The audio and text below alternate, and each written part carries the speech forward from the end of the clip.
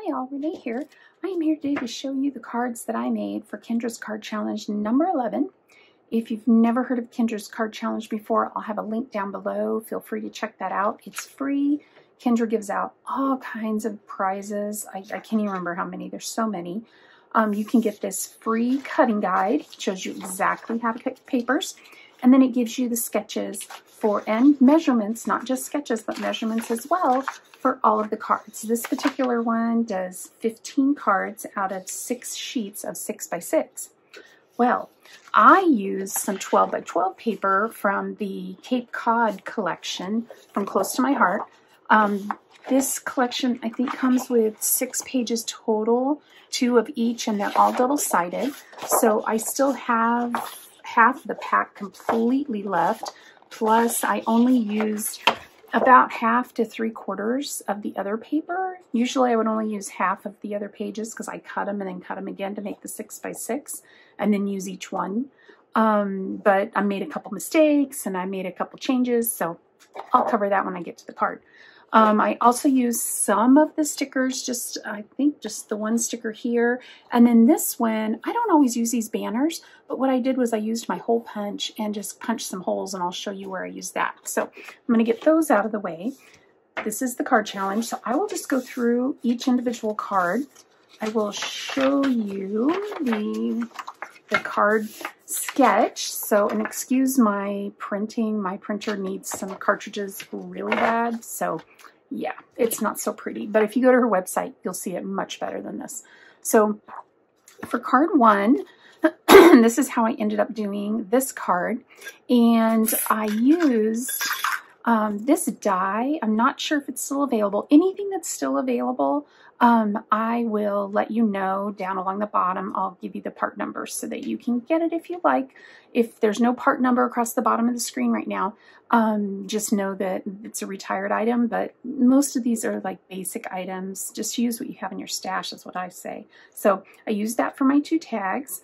And then I used the basic circles. Of course, I must have grabbed the smaller circle for another project, but I used 2 different sizes of circles. So those were the dies I used on that. And then the stamp was, I used so many stamps. Let's see, I don't think it was that one. I think it was this one, Floral Sentiments, D2122. Again, if it's available, I'll put it along the bottom that it's available. If there's nothing on the bottom right now, that means it's retired, but it's a simple thinking of you stamp. I have a whole bunch of them. I'm sure you do as well. So that was that card. That's card number 1. Let's put those somewhere. Card number 2, this was really fun. For the background paper, I used some paper I had in my stash that is long retired, like years retired. I don't know if you can see it in the picture, but it's got a UV coating that gives it a little bit of a design on the back. And then for the stamp, it's the Miss You stamp. See, that's the problem when I go crazy and I just start grabbing stamps.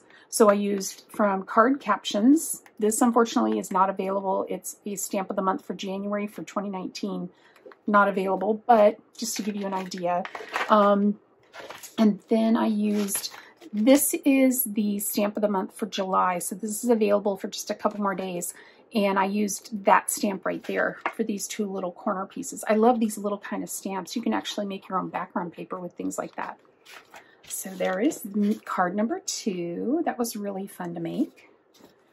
Okay, card number 3. I've got stuff upside down. Card number 3. Again, I used some old paper that I had from my stash that had that UV coating that's long since retired. I didn't have the right color paper, so I used my tri-blend marker in earth brown shades in the darkest one to make the paper in the back. So that's just white cardstock. I am so sorry. White cardstock that I did the ink on from my marker just to make it the color I needed. Then this ribbon is some ribbon that is long, old retired, called Rustic, but this is what it is. And I just think that turned out really cute. Used the double circles, the same thinking of you as the last card, and these I just cut by hand. So very, very fun design. I like that sample. Then for card 4, that is this one. And this one is the one that I used. I used that sticker with the little hat on it. And then these were cut out from this right here. So if you have stickers that you just know you're not going to use, just use them for things like that and make little embellishments. Just use what you have. It's really fun. It's a cheap little hole puncher. I think I got it from the dollar store actually years ago. And then I just used that circle die for that part, and the rest were hand cut following the design. So that's card 4. Card 5. So for card 5, I used this fun die, which I do not think is available anymore. Again, I'll put it on the bottom if it is. It cuts 2 pieces. It cuts a frame and then a stitched rectangle. And so I cut them both out of white, used the stitched rectangle to stamp the sentiment, same sentiment I used before. And then I used my dark earth brown shade to make the frame because I didn't have the color I wanted. And then this little piece is from the Cape Cod Digital Art Collection, and that is available. So feel free to check out my link down below if you're interested in that digital art collection. It is SVG, so it works in any die cutter, any cutting machine that will use SVGs. For me, I used my Cricut Maker, but I also have a Silhouette and I have a Brother Scan and Cut. Both of them would be able to cut this out as well. And then for this paper right here, I used that paper with the UV coating to make it kind of look like it had fabric. Really, really fun. And this was actually left over from the wreath that I made, because I made several different ones to see which one I like better. So I just threw them in my little bucket where I have all my extra pieces that I've made and just used it on this card. So it was a great way to use it. Then for card number 6, I love this one. And this one, you can't see it, but I heat embossed it with white embossing powder. And this stamp was from, see, that's the problem. I use way too many stamp sets. Okay, that was also from this January 2019.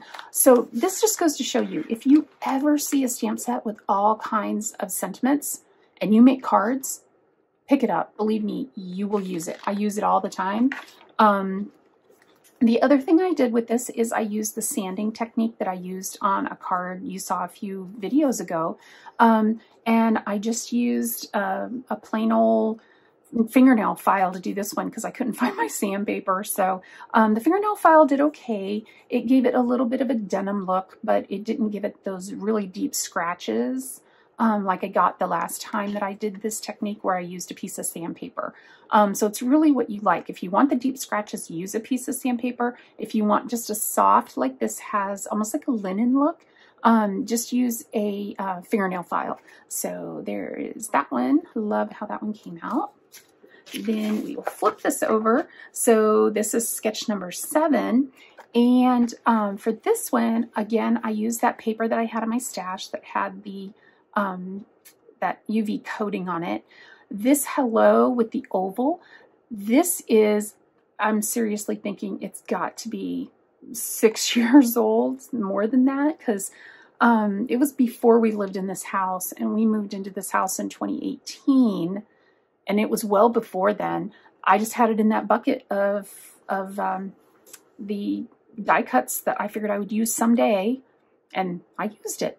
This little flower in the background, again, was another die cut that I had in that bucket, but it was done in a different color than I needed. I can't remember what color it was, but I really wanted it to be a darker shade of this color. So I grabbed my jade green shades of my tri-blend marker, and I used the darkest, and I just colored it to make it the color that I wanted. So I love using markers like that way. So I highly recommend you get yourself a set of markers of some sort. I like the tri-blends because you get 3 in 1. So speaking of the tri-blends, close to my heart is not going to be carrying them anymore.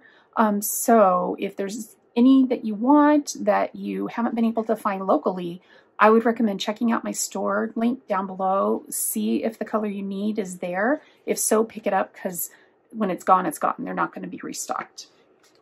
Okay, so sketch number 8. I really love the way this came out. This was one that I had to recut some paper because the ones that I had picked out, I really didn't like too much. And truthfully, if I had it to do again, I would do all of them in this color right here, then this wood grain, because when you flip it open, there's such a good contrast between these two that I think it really looks nice. And I could have done all four with that. So I will be using this particular design again because I really love it. But I think I'll use something that has more of a contrast because these ones kind of get lost. This one's not so bad, but this one looks the best. So, and I used, oh, I forgot to show you the ink colors I used. So I used black, sapphire, periwinkle, and then this one is lagoon. And I also wanted the circle to stand out a little more, so I just inked around the edges of the circle. So there was that one. That's sketch number 8. Sketch number 9, really, really fun. I really like this design. And this will be a design that I think I'll use again and again because it uses such smallish pieces of paper, but they're kind of the smallish pieces of paper I usually end up with. I usually end up with like a strip, 12-inch long and, you know, an inch or you know, an inch and a half wide. This uses 7/8 inch wide. That's what all of these are. So if you have a piece of paper that's 7/8 of an inch wide and just long, feel free to chop it up and make something like this. I think it turned out really, really cute. This Thinking of You, Sweet Friend, this is from the July stamp of the month. Again, like I said, it's only available through the end of July. If you're curious about Stamp of the Month, real quickly, if you're a VIP, which is a great program, I have a link down below if you want to check it out, you get it free with a $50 purchase. If you're not a VIP, it's $5 with a $50 purchase. And then if you want to buy it just straight out, you don't want to have a $50 purchase, it's $19.95 because it's one of the larger stamp sets. But really, really cute stamp set. I've seen so many great artwork done with this stamp set. I wish I had more time to play with it, but I've been so busy with other things. So, but that's the stamp that I used for that. And it turned out very, very cute. It fits perfectly in this little opening. Really, really fun little card. Then card number 10. This one I used an old Doris embossing folder. I'm not sure if you're going to be able to see it very well, to see the wood grain, but I wanted to pick up the wood grain from this paper. Again, this is another one that uses a very small piece, just a 1-inch wide piece of this other kind of paper. Really great to use your extra scraps. Again, I use that same Thinking of You. I used the Rustic Home ribbon behind there. Really, really fun, stamped in Lagoon. This one was really fun to make. This is something I've never done before, and it happened by accident. When I was cutting out this paper, I just did it in white, and I knew that I wanted to ink it because I didn't have the color that I wanted.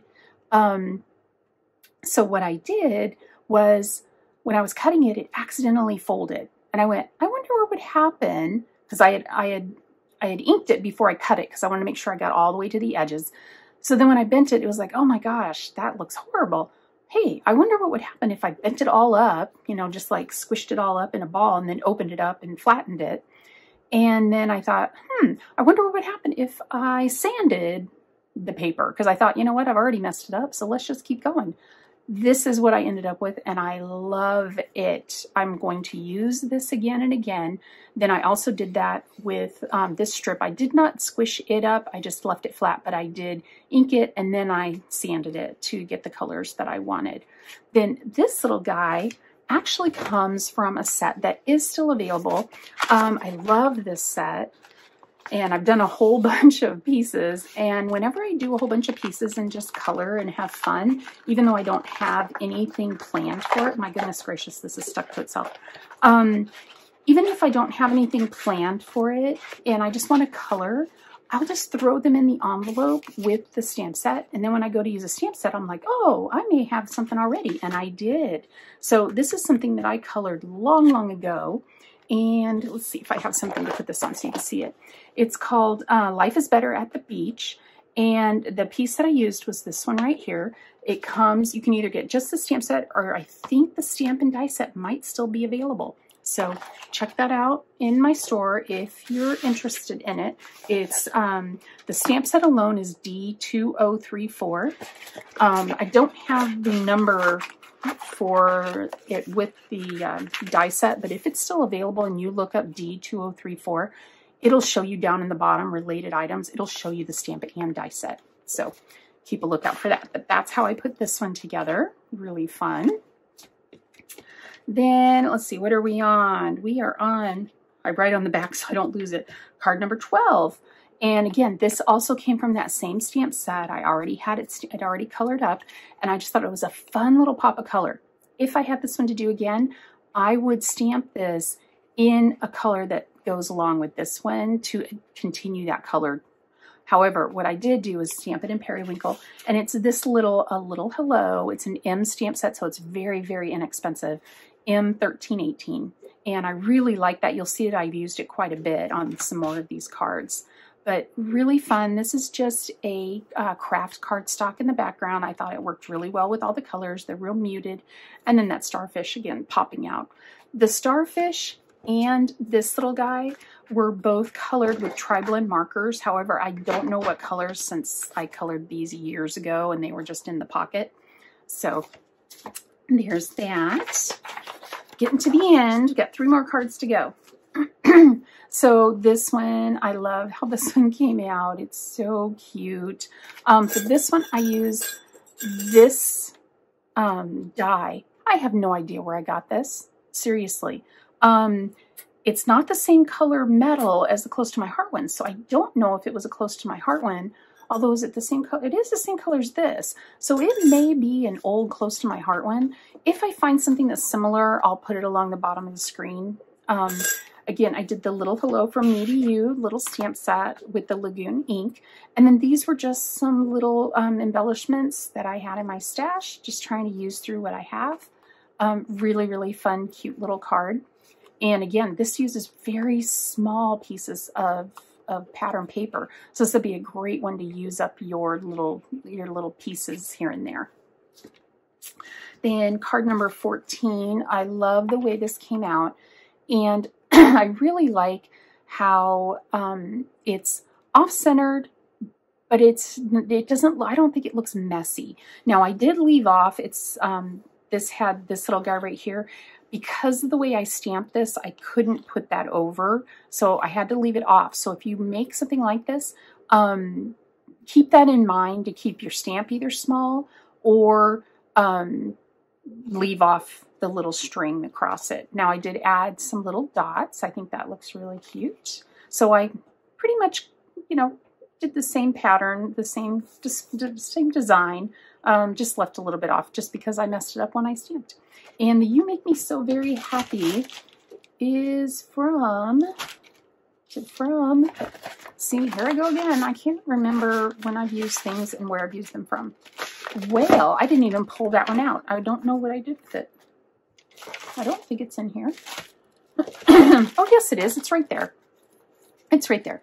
These stamp sets were the ones that came in those card kits, the subscription card kits that I used to use, that unfortunately have been discontinued. However, I did hear that they are bringing back something similar, but it won't be a subscription. So you'll be able to see exactly what you're buying, I think. There's a new main catalog. They're calling it